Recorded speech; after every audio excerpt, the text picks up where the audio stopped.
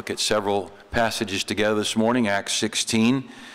In regards to our men's conference, I'd like to mention, if you have, we're not promoting our church. If you want to bring a neighbor man or a guy from work or something, as long as he's not got a chip on his shoulder, because we're not going to cut any slack, all right? It's going to be pointed. And so we would love to have, they can come to our church, our men's conference, and go back to their church. I've never tried to recruit people. I feel if God knows where he wants his kids to be, they can visit here. If they like it, fine. If they don't, fine. But anyway, just so you know, you're welcome to bring people. Also, you find Acts chapter 16, being the first of the year, I thought I would do something warm and fuzzy and read a poem. How about that? Since I'm at the beginning of the year, I'm going to be nice. It was the month after Christmas, and all through the house, nothing would fit me, not even a blouse. The cookies I'd nibbled, the fudge I did taste, all the holiday parties had gone to my waist. When I got on the scales, there arose such a number. When I walked to the store, less a walk than a lumber, I remembered the marvelous meals I'd prepared, the gravies and sauces, the beef nicely rare, the pies and the cakes, the bread and the cheese, and the way I never said, no thank you, please. As I dressed myself in my husband's old shirt, and prepared once again to do battle with dirt, I said to myself, as I only can, you can't spend the winter disguised as a man. Go sow away the last of the sour cream dip. Get rid of the fruit cake and every cracker and chip. Every last bit of food that I like must be banished till all of the additional ounces have vanished. I won't have a cookie, not even a lick. I'll want only to chew on a long celery stick.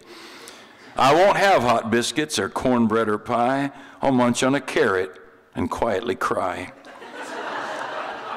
I'm hungry, I'm lonesome, and life is a bore. But isn't that what January's for? Unable to giggle, no longer a riot. Happy New Year's to all, and to all a good diet. So anyway, God bless you. That's your warm and fuzzy moment for the day, okay? So Acts 16, I stole that. I didn't write that. It would have been better had I wrote it, but no. Acts 16, let's stand for a moment as we read the scripture.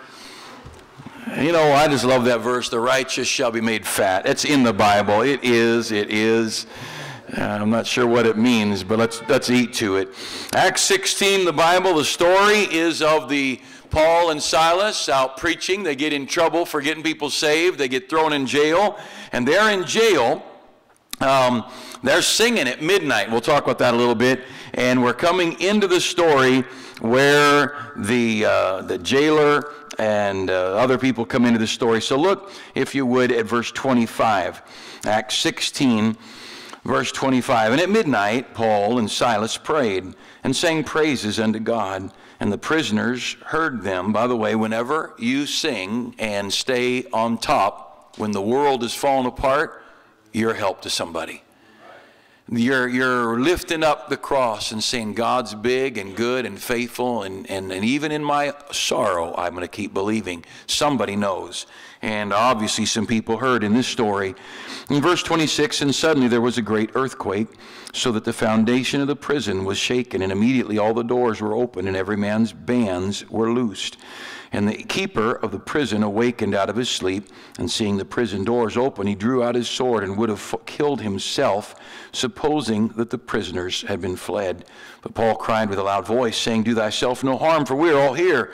And then he called for a light, and sprang in, and came trembling, and fell down before Paul and Silas, and brought them out, and said, Sirs, what must I do to be saved?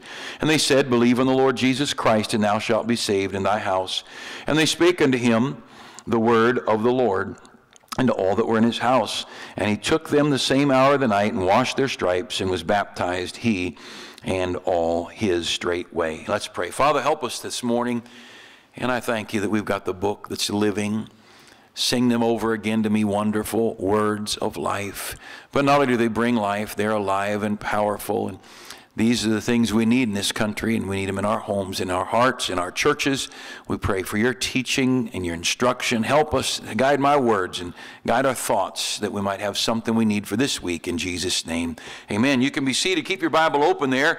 We're just going to take a couple of minutes. This morning I'm speaking on the simplicity of salvation. Salvation is simple, and we're not talking just about salvation. Understanding most of you understand the plan of salvation. Many of you have talked to many others about Christ. But I want to, first of all, let's go back in the story briefly. Paul and Silas, how'd they get together? Well, Paul got saved in Acts chapter 9. We may get to that, but if we don't, Paul got saved. He was a religious leader, and he's looking for someone to travel with him. And through a gathering of God's people, they pick out Silas, and basically Paul said, hey, come travel with me. Be like me, I'm going to go start another church. And I grabbed one of these teens, Josiah McDowell, come on with me and be my partner in church building. And boy, he'd be excited. We're going to go. I get to work with the pastor, man. It's going to be great. And then we end up in jail. Boy, that's great. And just because you're in the will of God doesn't mean it's easy. Just because you're where you belong doesn't mean there's not going to be some heart problems and health problems and family issues. Battles come. So here Paul and Silas are in jail. And in those days, tradition says it, I couldn't prove it, but supposedly in those days, if your prisoner ever escaped, they killed you. And so that's why, and often they said, you know, you hear all these, we're looking at 2,000-year-old writings, so I'm not going to, you know, put my name on the line, but people say that if you let someone go, they'd burn you to death in your own clothes or worse, you know, all kinds of torturous things to motivate guys to not let anybody go. And so here this guy, he's sleeping in the story, and the earthquake wakes him up. He sees the doors open, and thinks, oh, they're all gone. He says, I'd rather fall on my own sword and kill myself. I don't know if I could do that. That just seems very painful. But anyway, and Paul says, hey, don't do that. We're all here. So he calls some other guard for a light, and sure enough, they're all there. He goes into Paul and Silas's cell, and the first thing's out of his mouth, what must I do to be saved? Now look at that if you would in verse 31. The answer from Paul and Silas. And they said, believe on the Lord Jesus Christ and join the church. Quit your drinking. Quit your wife beating. Quit going to the bar. Quit gossiping. Didn't say any of that, does it? It says, believe on the Lord Jesus Christ and thou shalt be saved. And the house. Now, first of all, salvation is simple. Salvation is simple. He said, now look, if somebody came to the average religion today around the world, they would line up this long list of things you got to do. Two types of religion in the world, do and done. All the religions, I don't care what you want, unless it's somebody I've never heard of. I've talked to people from Hindus to Baha'i and Mormon and Catholic and Jehovah Witness and Church of Christ and Muslims. And all, look, they're all lumped up together here with one common word, do this. Now, whatever it is doesn't matter, but they've all got something for you to do. When you come to true Bible Christianity, the word is not do but done. It's all done. Jesus did it. Jesus did it. Done deal. And so you can lump the religions in the world in your mind. Are they a do religion or are they a done religion? And what Jesus did on the cross is done. It's all paid for. And so they came to this jailer, and the jailer said, what must I do to be saved? By the way, very good question. The Hindus kneel before hundreds and hundreds of statues, hoping to find mercy. The people in Islam, they'll blow themselves up, shoot themselves, chop off people's heads, hoping to please Allah, to find that elusive salvation. And it doesn't matter, you know, if you got to stand on the street corner with the Jehovah Witnesses, maybe that'll get you saved. And again, I've talked to these people. They're not bad people. Their religion has lied to them. And wonderful people in all kinds of churches around the world. But it's not the Baptist church that gets you saved, nor any other church. It's Jesus. And he says very simply in verse 31, believe on the Lord Jesus Christ and thou shalt be saved. Simple as that. Now, could I say also, in regard to salvation, it's not a process. It's instantaneous. There, in the very next verse, they go to his house, They speak the same words, we're assuming, to his family, and the jailer and his whole family gets baptized immediately. By the way, could I tell you, if you're saved, you ought to get in the baptistry.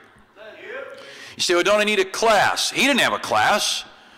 The day of Pentecost, they baptized 3,000 of them. They didn't have a class.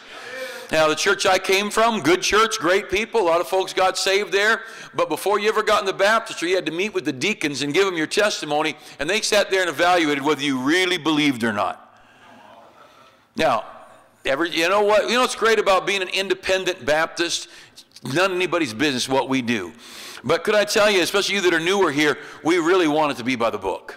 We're not perfect. We really want it to be just like God says. And in Acts 16, as in Acts 2 and Pentecost, when people got saved, they put them in the baptistry.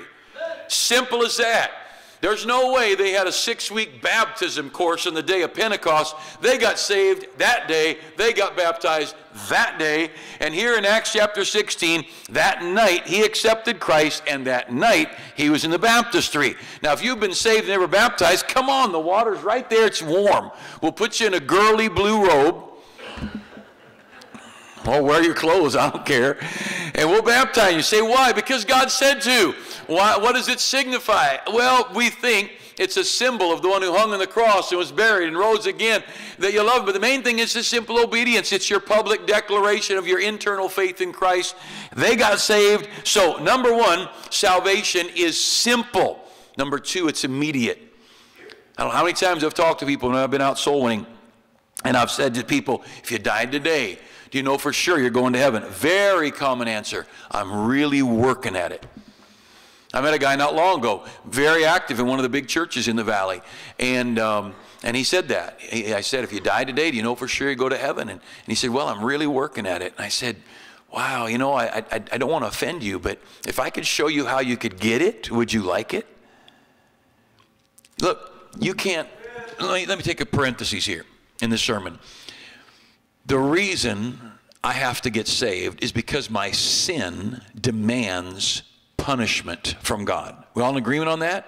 The wages of sin is death. Over in Revelation it says that all liars shall have their part in the lake that burneth with fire and brimstone, which is the second death.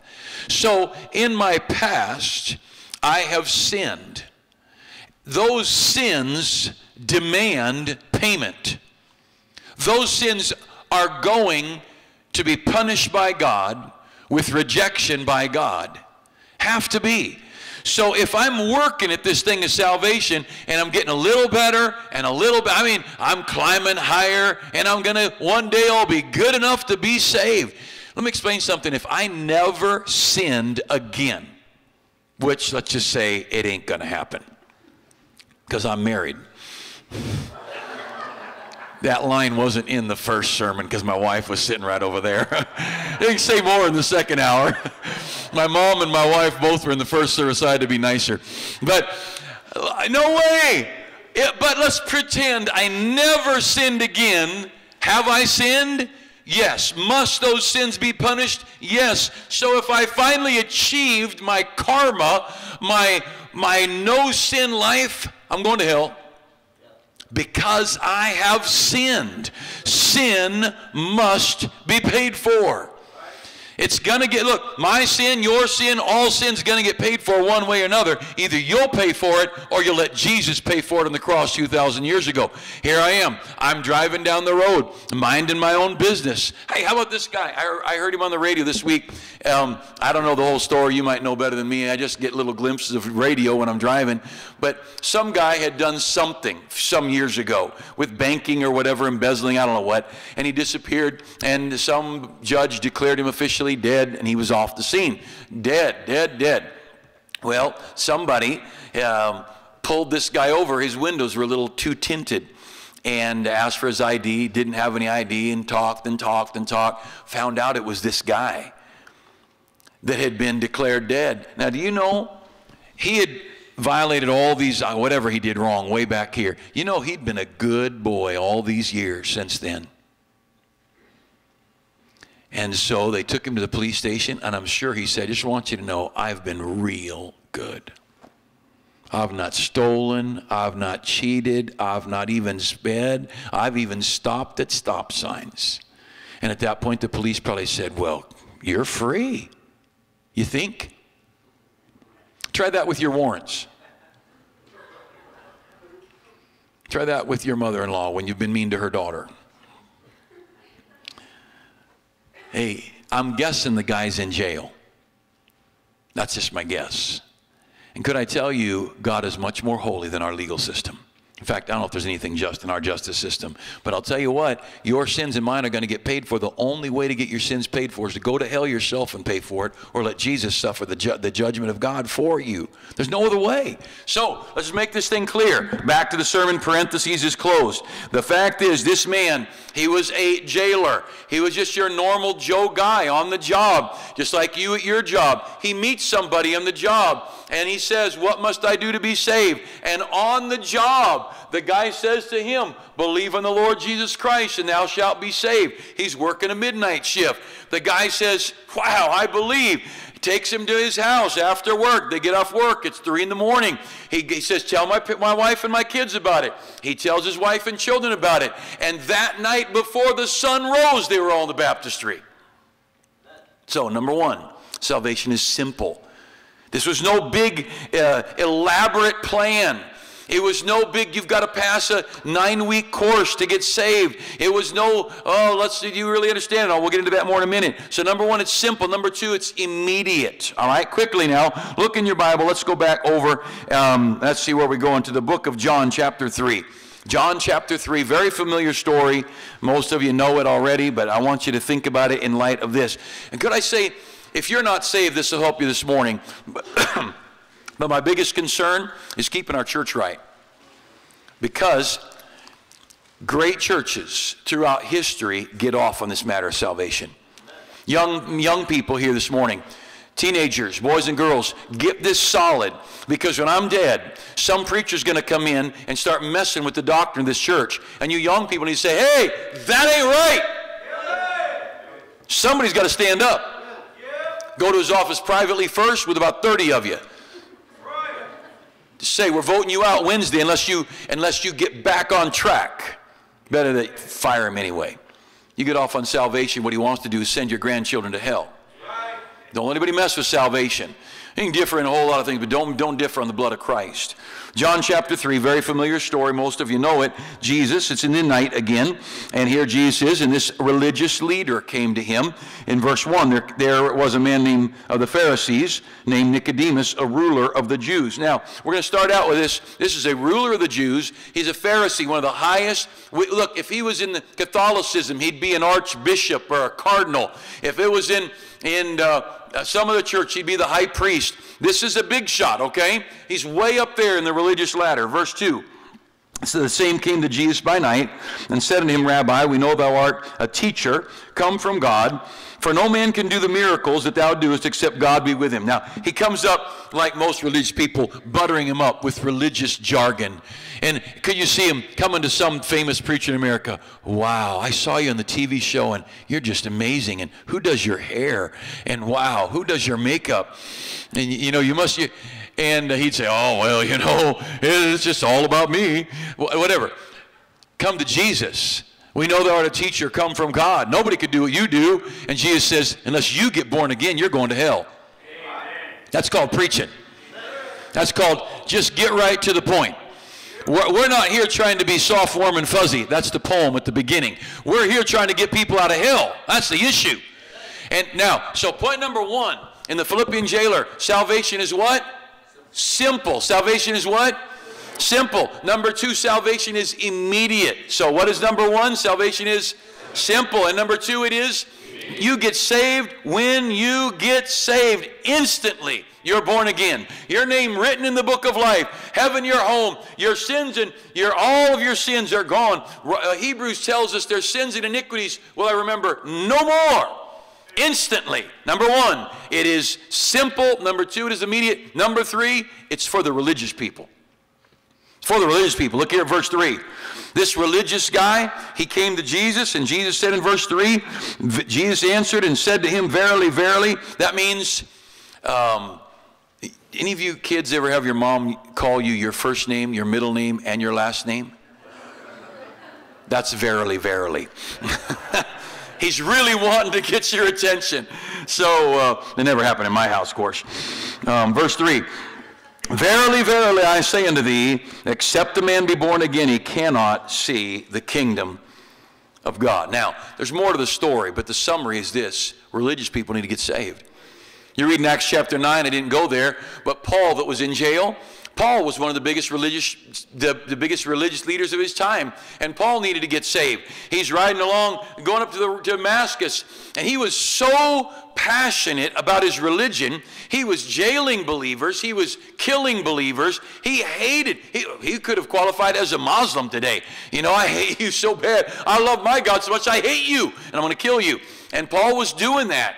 And Jesus comes along, slaps him down, and says, what do you think you're doing? In the actual verse, Paul says, who art thou, Lord? And Jesus said, I am Jesus whom thou persecutest.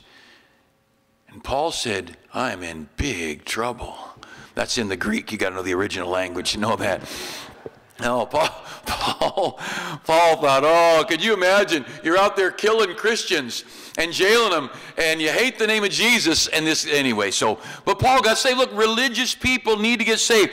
Over in the book of Acts, there's a story of the Ethiopian eunuch. He cared for all the finances for a very famous queen in Ethiopia. He was a Jewish man. He came all the way up to Israel to worship. On his way back, he's in his chariot. He's reading his Bible, and there, reading his Bible, Paul says to Philip, the preacher, hey, get on over there and tell that guy how to get saved. Religious people need to get saved. Could I say something? You could have been born in this church, raised in this church, and be 20, 30 years old. Can I tell you? You need to get saved. You need to get saved.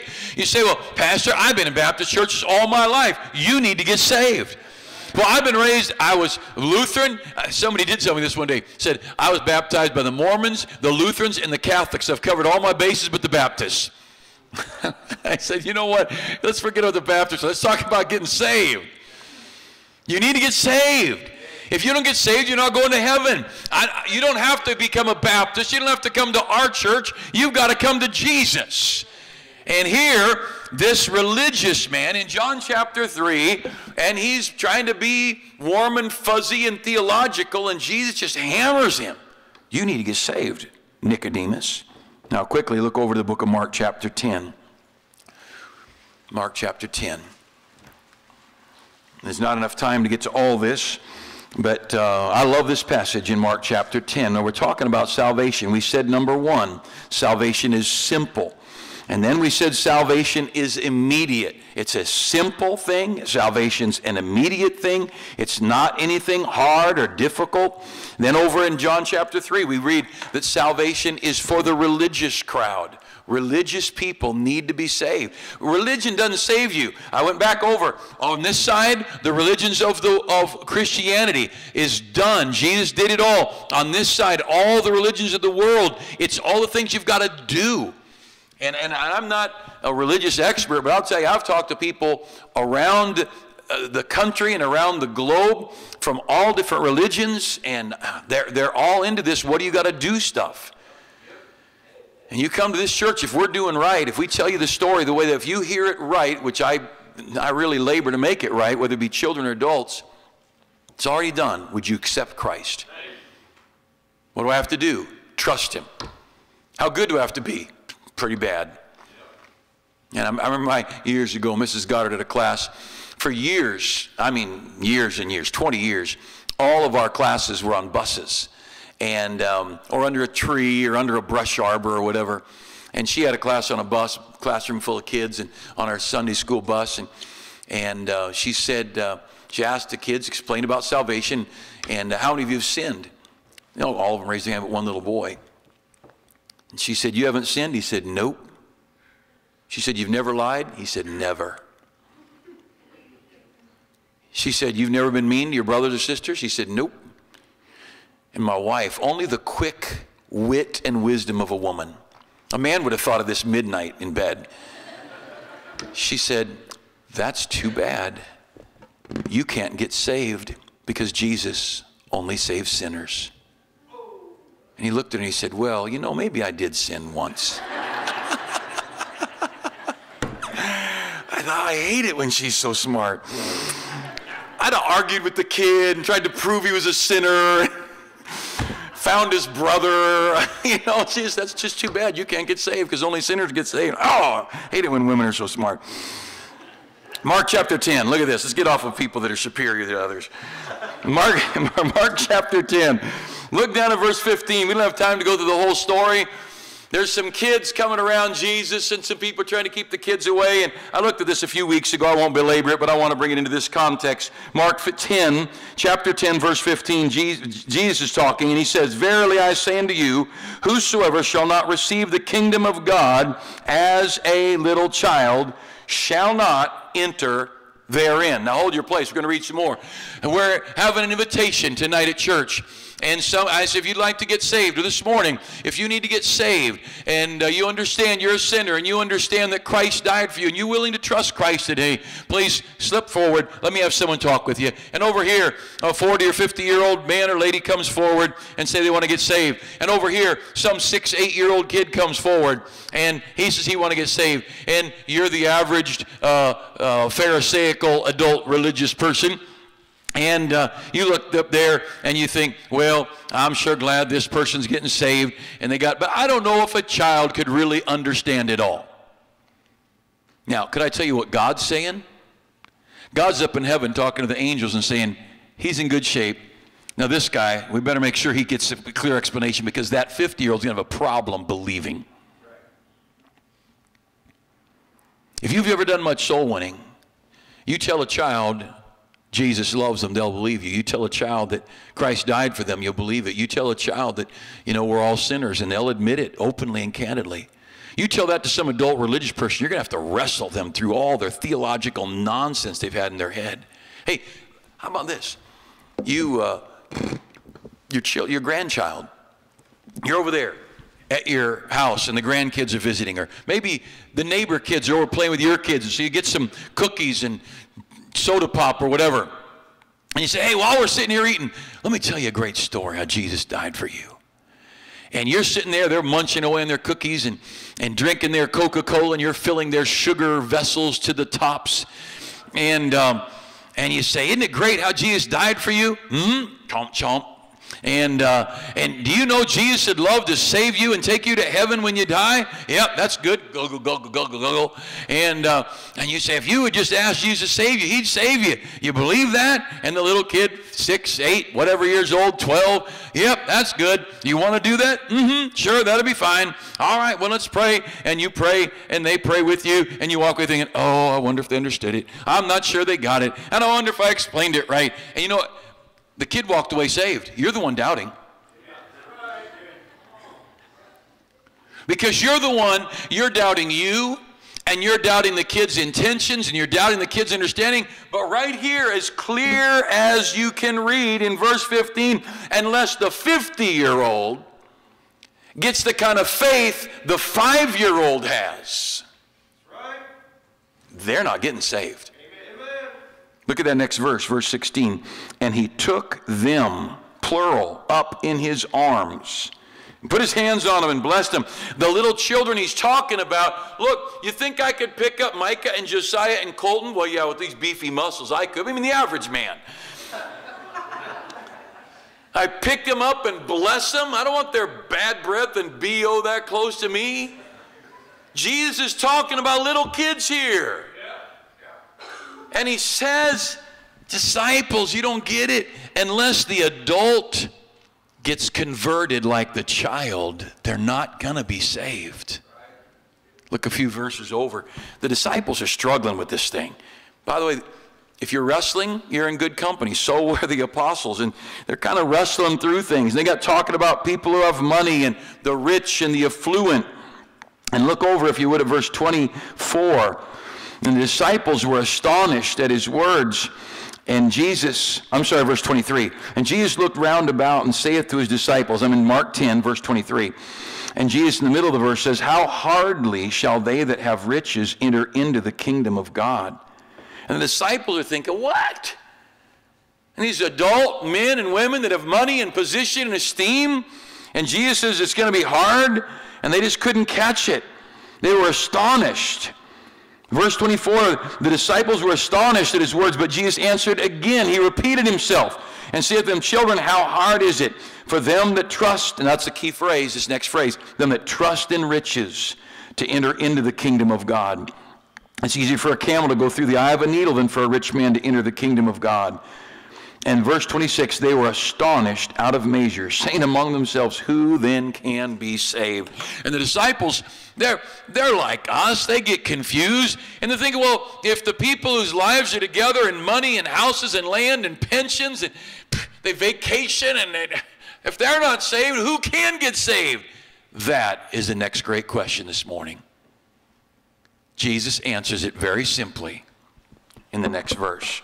And Jesus, looking upon them, saith, with men it is what? Could I tell you, with the Pope, it's impossible. With Pastor Goddard, it's impossible. With the priest and the rabbi and the religious leaders, it's impossible. Because no matter how many good deeds you want to come, you say, I got to crawl up, I was at Mecca, or I was at Vatican and I kissed the Pope's toe. Man, I don't care if you got foot fungus on your lips.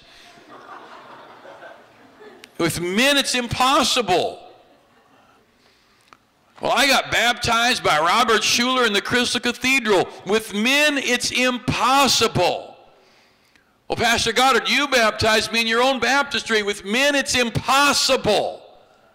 I said, number one, at the very beginning, salvation is simple. Number two, it's immediate. Number three, religious people need it. Number four, children can get it. And number five, God's the only one that can give it to you. Look at that next line. With men, it is, I don't know where I am, but anyway, it's in there somewhere. You look at it, verse 27.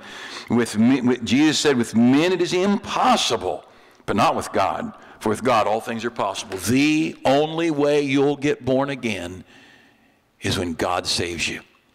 Not a church, not a preacher, not a religion. Let me tell you something. The little kids in the 5-year-old Sunday school class right now, if they bow their head and ask Jesus to save them, he'll save them. That 80-year-old in the rest home this afternoon, if they'll understand that they're a sinner and that Jesus died for sinners and that Christ would save them by faith, and if they're willing to let go of their trusting in their money or their good works, that 80-year-old in the rest home will get saved. That guy in the jail this afternoon, we'll have several jail services over the weekend. That man or lady in the jail today or yesterday, if they'll bow their head and understand, and they didn't have to bow their head. The thief on the cross was he was tied up. He couldn't kneel. If they'll just admit they're a sinner in need of a Savior and ask Jesus to save them, in the jail they can get saved. Look, the little child in Sunday school, the rest home, the jail service, on the street, at work, salvation is number one, simple. Number two, do you remember? Immediate. It's not a process. It's not something you work at. You're either saved or you're lost, and the minute you get saved, you're not lost. It's a done deal. Number three, religious people got to get saved. Your wonderful religious Aunt Gertrude, she needs to get born again. Now, she may have already been saved, but if she's not saved, she's not going to heaven. So it's your job to make sure she gets saved. Number four, children can get it. It's simple. A child can get saved. Number five, only God can save a sinner. Now, let me wrap all that up. Let me give you number 6 in 30 seconds. Don't turn there. Write it down if you don't know the verse. 1 John 5:13 says this, these things have I written that ye may know that ye have eternal life. If I could give you point 6 without expanding on it, you can know you're saved. You can know. Not wonder. No. Not hope. No. Not, well, perhaps. No. You can know. K-N-O-W. You can know. You can know you're saved. Well, I'm homeless. God will save a homeless person easier than he'll save somebody in a big mansion. I've been at the rescue mission in downtown L.A., other different missions preaching. And I'll tell you what, some guy will come down an aisle and his body's not been bathed forever. He's slept in cardboard boxes. He's eaten free food from the rescue mission. And I could explain Jesus loves you and died for you. And Do you understand you're a sinner? Yes, I do. Do you believe Jesus loves you? It's a wonderful thing. Would you trust him? I sure will. Go up to La Cresta and knock on a door and see how it goes up there. I've knocked on doors all over La Cresta. No, I've rattled gates. It's hard for a rich man to get saved. It's hard. But I understand a child can do it. Now, with all that being said, there's 6 billion people in the world, and every one of them would like to know how to be saved. It's our duty to tell them. You've got a grandchild, make sure your grandchild's saved. You've got a great-grandchild, make sure they're saved. The neighbor kids, make sure they're saved. See, why say kids? Because kids get saved easier. Tell them. That's why we run those buses out there, because kids will get saved. We've got adults all over our church this morning who rode those buses as kids. Kids get saved, grow up, become adults, and they love the preacher when he's old and boring because he loved them when they were little and bratty.